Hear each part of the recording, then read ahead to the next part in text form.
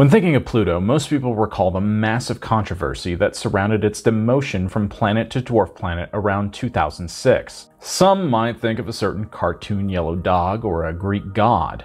If the latter is the case, you probably know of Charon, at least for its namesake, the ferryman of the River Styx. That's right, we're talking about the largest moon of Pluto.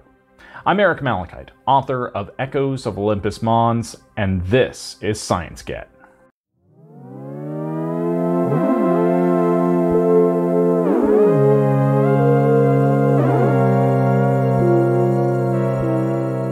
Charon has the distinction in our solar system of being the only moon that isn't dwarfed by its planet. With Pluto and Charon, the moon is actually more than half the size of its parent, at 603.6 kilometers in radius compared to Pluto's 1,151 kilometers. Let's put it this way, if our moon were that large, there probably wouldn't be life on this planet, let alone a stable orbit.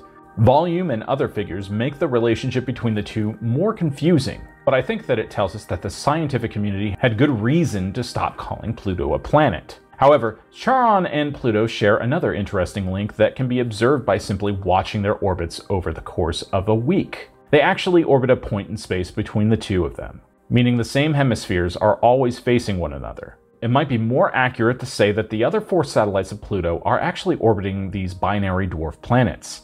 Before its discovery, Charon was calculated as a part of Pluto's mass because our telescopes at the time were incredibly inaccurate, only noticing a funny wobble or bulge on the records. It wasn't until 1978 that James Christie pointed out the irregularity, and suggested that the cause might be that Pluto actually had a comparatively large moon orbiting it. This discovery didn't go uncontested either. For some time, there was disagreement about Charon's existence. Thankfully, 7 years later, a cosmic alignment would allow the astronomers observing Pluto and Charon to see the two enter a 5-year period of mutual transit and eclipse. This eclipse only happens every 248 years, meaning if we hadn't been paying attention, it could have taken another 30 years for us to discover Charon, when New Horizons did its flyby in 2015. For all the noise people made back in '06 when Pluto was deemed a dwarf planet, you'd think we'd known about it for centuries, right? Wrong. In actuality, Pluto was only discovered 48 years before Charon. It isn't as if they were known by the ancients like Jupiter and Europa are classified on the NASA website. Both were discovered in 1610 by Galileo Galilei. As a side note, he got into a lot of trouble over his discoveries too. You're also liable to think that the nomenclature for all of this and the most talked about planet in '06 had been thought up by an academic hunched over, peering into a telescope. The tradition to dub every satellite of Pluto after a figure associated with the underworld actually came from an 11-year-old English girl named Venetia Burney. Venetia suggested the name Pluto to her grandfather, who forwarded the suggestion. Eventually, it made its way to Clyde Tombaugh. Tombaugh liked the idea since it started with the initials of the man who suggested Planet X existed in the first place. Mystery solved, right? No. Planet X remains a mystery somehow. Pluto was originally thought to be the mysterious Planet X. However, the search for Planet X continues to this day, thanks to mathematical models suggesting that a large object must be orbiting somewhere far from the Sun with an elongated orbit. So far, Planet 10 or Planet X, whatever you want to call it, remains only hypothetical at the moment, and astronomers continue to hunt for it beyond the Kuiper Belt. After the discovery of Charon, Pluto's status as a planet was already on a timer. After all, it mathematically lost a third of its mass. Astronomers agree at the moment on its classification as a dwarf planet, but I wouldn't consider this a demotion or reduction in classification. It's simply a statement of fact.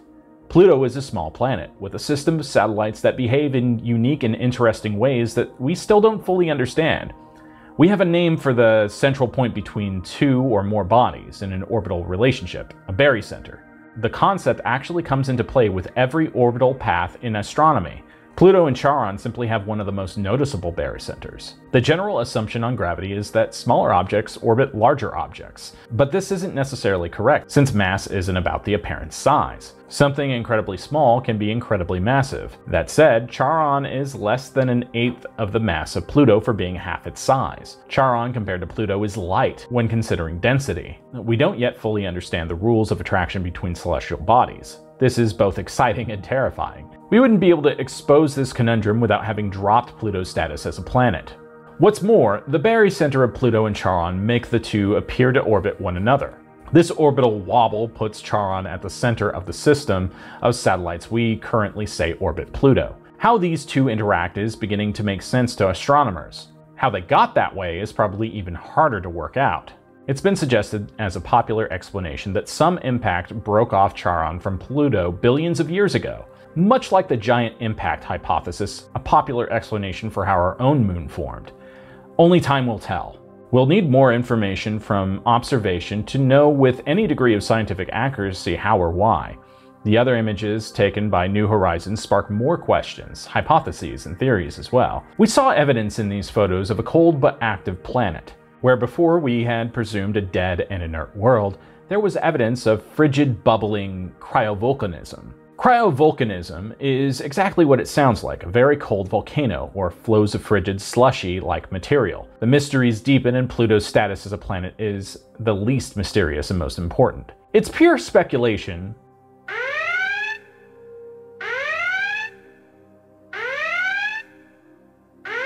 but it's possible, given the cryovolcanic activity on Pluto, that Charon may be the culminated mass of ejected material from Pluto, and that it has never escaped the parent planet's gravity. If cryolava flows and volcanism behaves like geothermal volcanic activity, then perhaps a massive eruption launched material into space and coalesced to form Charon.